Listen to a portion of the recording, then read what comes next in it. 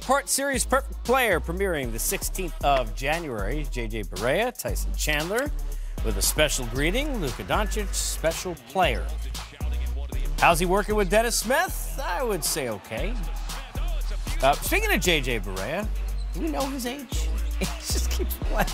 I love watching him play, man. He's been around for a long time. I love watching him play. I saw Puerto Rico play the U.S. and was like, oh, who is that little, it's J.J. Barea. Oh, yeah.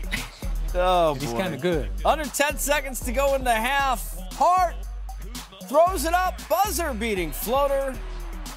And we're cutting it to 13 at the break. Kuzma gets an assist for that bad pass. How about this from Doncic with the step back? Long. You want to create enough space with that, long, guys? deep step back. Space. Lead 8. Brandon Ingram all over it. Aggressive. Was challenged after the loss the day before by Luke Walton to be more passionate. He was. Lonzo Ball was. Both had very good games. Ball had 21, 7 boards, 5 assists. Ingram on the cut and the lay-in. And a chance to be more demonstrative, no LeBron, and show that they can have that passion in performance. Well, I think that's the biggest thing. I mean, Lonzo Ball took 4 shots last game. If you're going to go down swinging and you're the only primary ball handler, you should take more than 4 shots and just be aggressive. And you should be able to, if you handling the ball that much and you got his kind of skill, you should be able to get more than 4 shots. Luka Doncic done get a Band-Aid. Mark Cuban not happy. He should offer 25% over the others. Ingram inside. Is he the only owner that gets to come on the floor and talk to the referees? I mean, he's carved out a niche for himself. Like it's like Shark Tank going out there to talk to the referees. Cut you a deal. I can get you some good products. A lead and a win. They take it by 10 to the Lakers. Ingram 29 points, 6 assists, and 2 steals. And you look at where the Lakers are, and obviously they were doing better than we thought that they were going to do in this kind of muddled Western Conference. Then LeBron gets hurt, and Rondo goes down, and they struggle. And Candace, here's Luke, he comes out and he says, I want to see more. And we saw that. Let's start with Brandon Ingram and the aggression tonight. Really, offensively, defensively, moving the ball. He displayed that dog a little bit more than we've seen lately from him. Well, Luke talked about it's not just about shooting the basketball. That's not what they need. This Laker team really started to become and grow into their own when they were playing on the defensive end. Yes. I mean, one of the top teams in pace in the NBA, and that's how you get those opportunities are steals and turnovers and being monstrous on the boards. Ingram last game wasn't aggressive on rebounding, as well as he didn't get to the free throw line. Tonight, obviously 5 of 7 from the free throw line, and Lonzo Ball going 1 of 4, but still, at least you're being aggressive in getting there. And an absolute best and fun way to play is get a miss and run. I mean, when your defense is playing that way, you know, and you got rhythm on the defensive side of the ball, which I thought L.A. was able to get in the second half. I thought they got a little defensive rhythm, and they were able to get out in transition. And when you're able to get a miss and run, that's a fun way to play. That's the good news about the night. Now let's show you the bad news, and that's the future. Well, Pistons and Cavs in there. Look, Thunder, Rockets, Warriors at Utah. Never an easy place to win. They got some tough games. I'm just telling you. Especially if LeBron's out there, they got some tough games. The Pistons are going to beat them. The Pistons always beat the Lakers.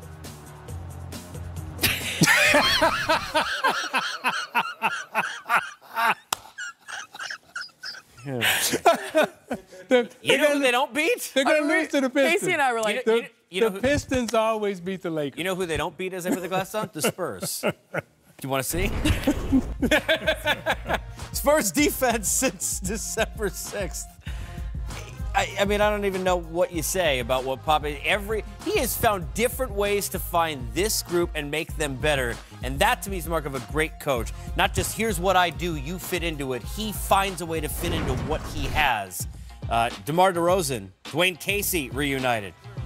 Okay, Detroit basketball. Little Blake Griffin.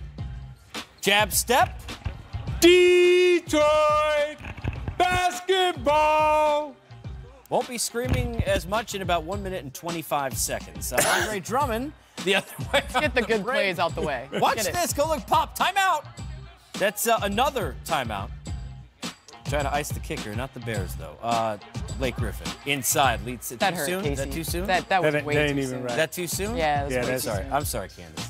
Tennessee's ranked number 3. DeRozan gets it to fall. He had 11 points in the half. This is a 20-2 run, Candace, for Spurs. And led by that man, DeMar DeRozan, that honestly is playing some of the best basketball of his career. Assists, points, rebounds. He's doing it all for the Spurs. Patty Mills had a headband, doesn't need a headband. I mean, either way, hits big shots. Lead 8 at the break. Blake, though, big night. Zeke, 34 and 8. Yeah, Blake has been playing well. Not only has he been playing well, but he's been showing us all the things that we didn't get a chance to see with his ball handling here with Detroit that he wasn't able to really show a lot of it in L.A. Now, we saw a lot of this from DeMar and T.O. Dwayne Casey's seen this before. 26, 7, 9 assists. LaMarcus Aldridge, okay, Tim Duncan off glass. He had 25 in the game and some hezzy. Stop and go. Pop ties Jerry Sloan's 3rd most wins in NBA history. And again, they hold a team in big. Every time they needed to stop late, they were able to get it. Actually, the Pistons, I mean, look, this is more balanced scoring than sometimes they get. To be able to get 14 from Jackson, 13 from Bullock. I mean, the point guard spot, kind of a question right now, right? In terms of what's working for this team? Yeah, they got a big 2 in terms of Drummond and Griffin, but they're trying to, find Jackson to insert into that and to get the big 3 back.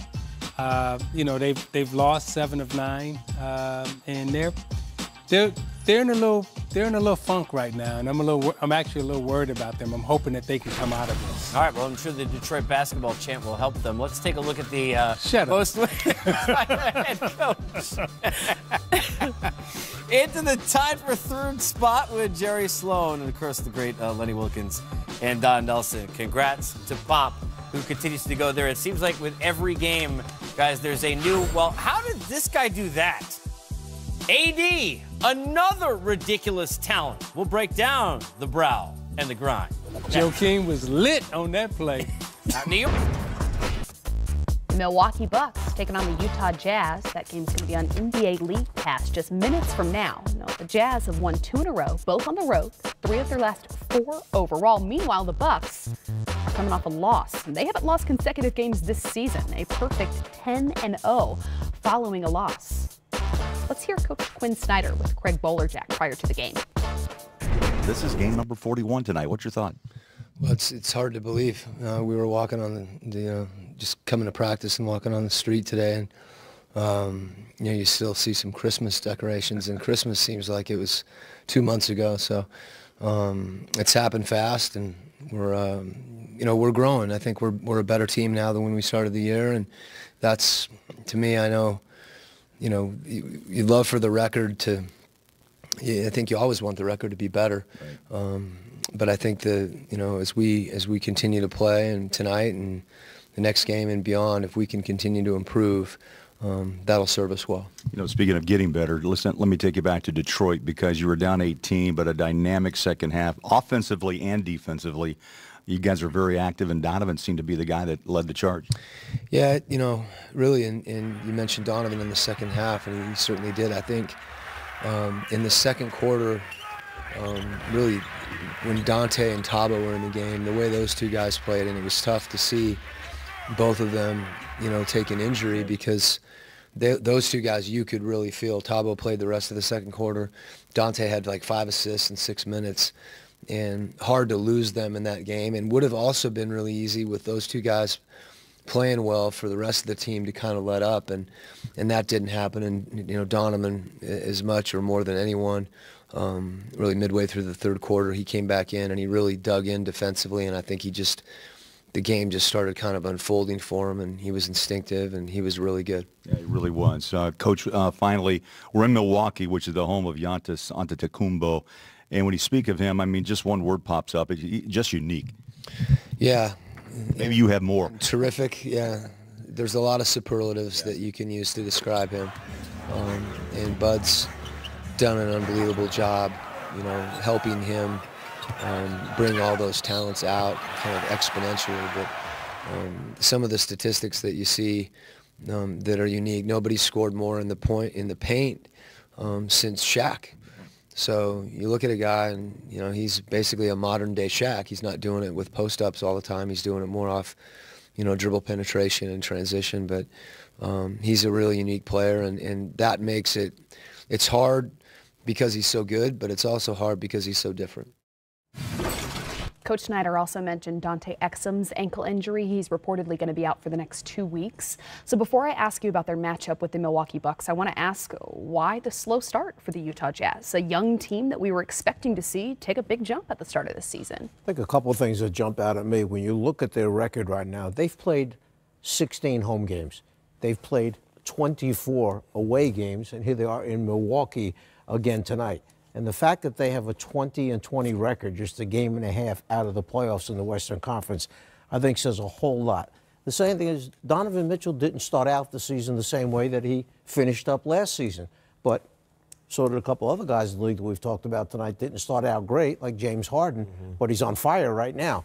So if Donovan Mitchell gets back to the form that we saw last year, where he was just simply sensational, and then a couple of these nagging little injuries where guys miss 3, 4, 5 games, you couple that with a brutal schedule, this team's in a great spot to make a run in the second half of the season. Let me ask you, Kevin, because you and I talk a lot about these young players who the team tends to, well, the league tends to figure out in their sophomore season. Do you think that that's the case here with Donovan? No question. When you take the league by storm like Mitchell did, especially the second half of last year, everybody now, you're the #1 guy in the scouting report. So the coach stands in front of the group in the morning before the game and says, this is how we're stopping Donovan Mitchell.